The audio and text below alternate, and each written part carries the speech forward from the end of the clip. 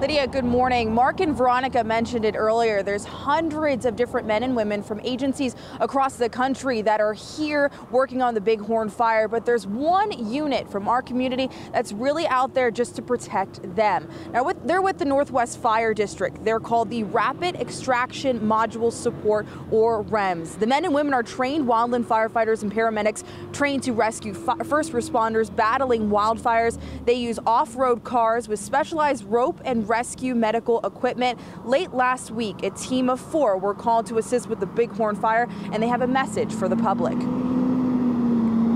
Just stay away so that these folks can support the men and women on the ground that are working so hard to extinguish these fires for us.